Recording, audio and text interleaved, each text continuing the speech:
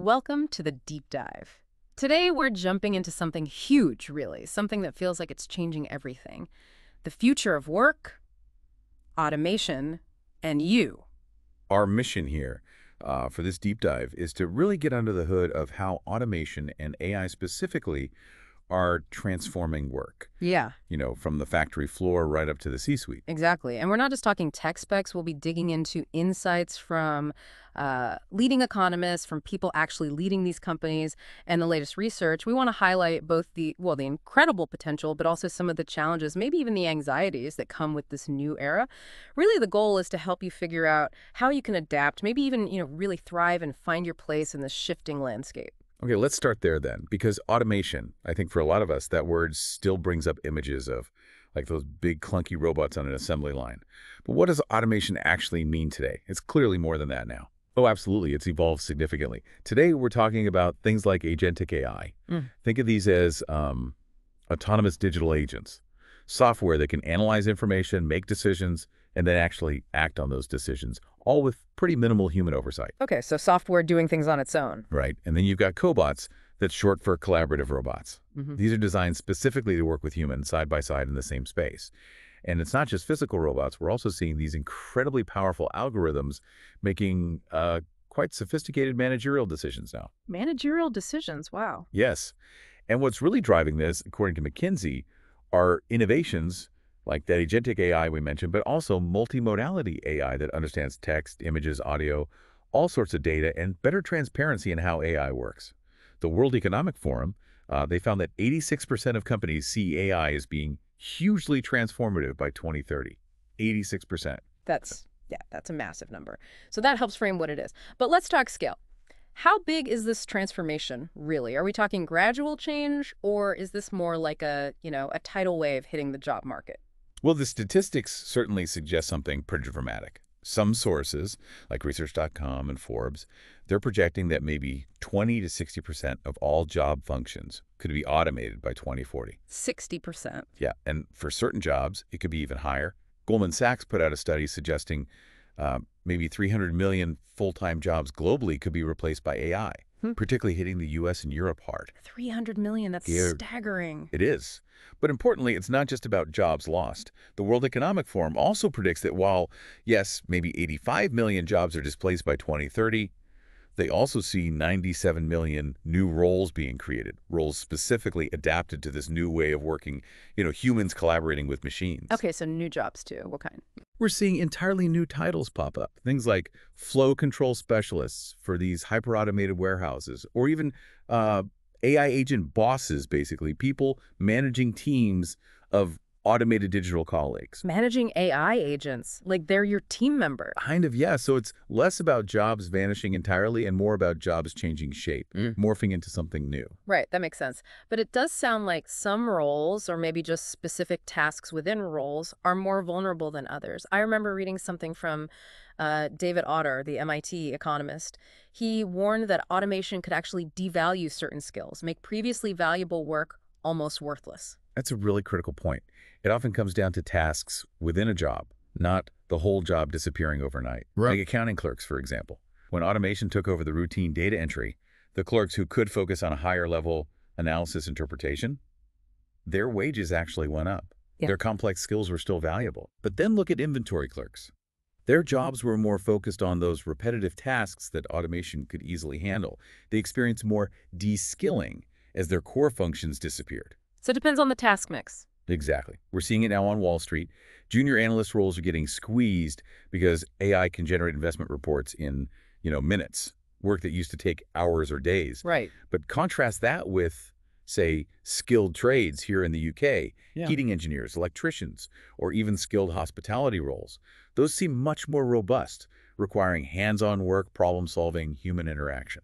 So the key question isn't just, will my job exist? Precisely. It's more like, which parts of my job can be automated? And critically, can I shift my focus? Can I elevate what I do beyond those automatable tasks? Okay, so that's the framework, the theory. But how is this actually playing out? What does it look like on the ground day to day? Can we talk specific examples? Oh, absolutely. We're seeing it everywhere. Look at Amazon warehouses. Robots now outnumber humans in many of them. Right, I've seen videos of those. Yeah, but it hasn't just meant job losses. It's created new jobs, like robot maintenance specialists or those flow control specialists Yeah. managing the whole automated system. Okay, so new roles alongside the robots. Exactly. Then you have Salesforce. Their CEO, Mark Benioff, mentioned AI, is handling something like 30 to 50% of employee tasks. 50%. Wow. Yeah.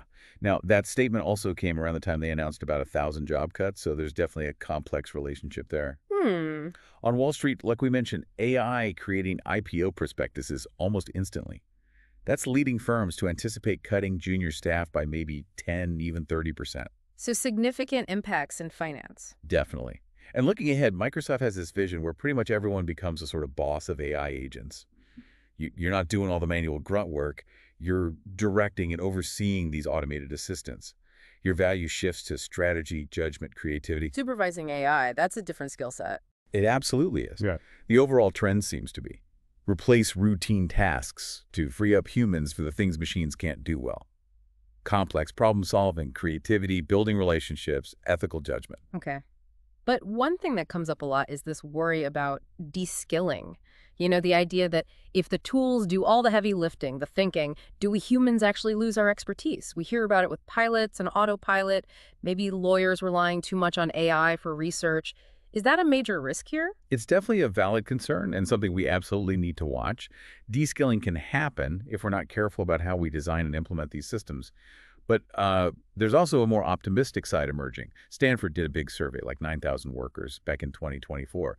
And most of them actually felt automation improved things like their safety on the job, their comfort, even their autonomy, and their pay, especially if they got financial incentives to adopt the new tech. Interesting. So they felt better off in many cases. In many cases, yes. And this ties into the work of human-centered automation researchers. Their whole argument is that we need to design these systems around user needs, around empowering the human, not just for raw technical efficiency or convenience. Designing for people, not just the process. Exactly. And with agentic AI becoming more common, what's really needed across the board is AI fluency. Basic digital literacy isn't quite enough anymore. It means understanding, at least conceptually, how these AI tools work, what they're good at, what their limits are, so you can effectively collaborate with them. So it's not just for the techies anymore. Everyone needs some level of AI understanding. Pretty much. Which makes upskilling and reskilling absolutely critical. Learning how to work alongside AI, how to leverage it, that's going to be a core competency. Okay, let's zoom out a bit then. If we connect this to the bigger picture, automation isn't just about jobs and skills. It has these wider societal ethical implications too. You touched on inequality earlier. How might AI actually deepen those divides? Yeah, that's a major concern. You could see a scenario where maybe complex tasks currently done by college-educated professionals get automated away, while jobs in skilled trades, often held by those without degrees, remain relatively stable because they're harder to automate. That could really shuffle the deck in terms of economic outcomes, potentially increasing inequality. An unexpected twist on inequality. Potentially. And then there's the mental health aspect. Anxiety is real. One study found 71% of U.S. workers worry AI threatens their job security. Almost half are anxious just about the sheer pace of change. And, 65% fear being replaced altogether. That's a lot of anxiety. It is. And thinkers like Pastora Esquerdo argue that if we over-automate, just push efficiency above all else, we could actually undermine human cognition, our ability to think critically. Right. They stress that we need to restructure work with real ethical foresight, not just let the tech dictate everything. So intentional design again. Yes, which means governments, businesses, they need to be actively shaping this. David Otter and his colleagues strongly advise focusing policy on supporting human work, especially in crucial areas like education and healthcare, where the human element is irreplaceable. It really underscores that this is as much a human challenge as a technological one.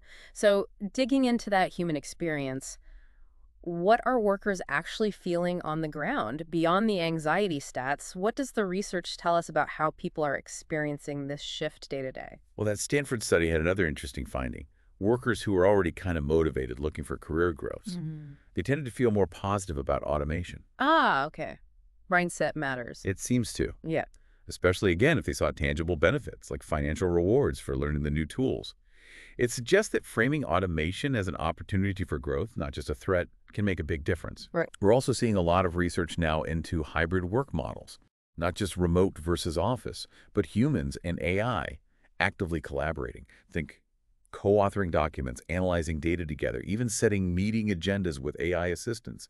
It's becoming embedded in the workflow. Like a true partnership. Ideally, yes. Take HR, for instance. AI tools are now reducing hiring time by like 45% in some cases, helping improve diversity metrics by analyzing applicant pools more objectively. And that frees up the HR team to focus on strategy, on employee development, things that require that human touch, instead of just sifting resumes. So real efficiency gains allowing for more strategic human work. Exactly. And this is crucial if automation is implemented poorly. Without transparency, without adequate training, without clear ethical guidelines, it can absolutely backfire. It can crush job satisfaction, erode trust between employees and management. How it's rolled out is almost as important as the tech itself. That makes perfect sense. Implementation is key. So, okay, bringing it all together, for someone listening right now, feeling maybe a mix of excitement and nervousness, what does this all mean for you? What are the concrete, actionable steps someone can take today to navigate this future? Okay, great question. There are definitely things you can do.